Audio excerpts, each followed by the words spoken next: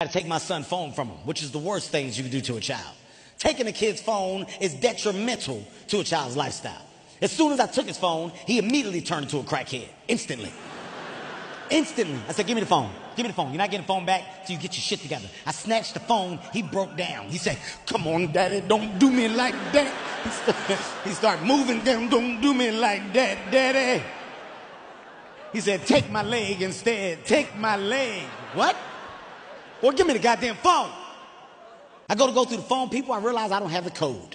I don't got the thumbprint, the face ID, nothing. So I got to go back to this little nigga and ask him to put the goddamn code in the phone. Straight face, my son said, nah, man, I ain't gonna do it. I said, what? He took off running. Like he don't live in this house. Like I'm not gonna see him at the dinner table in 10 minutes.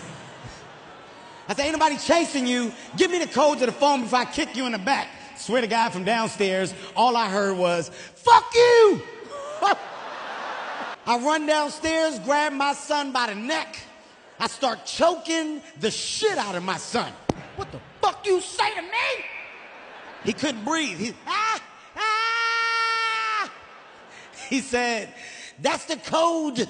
The code is fuck you.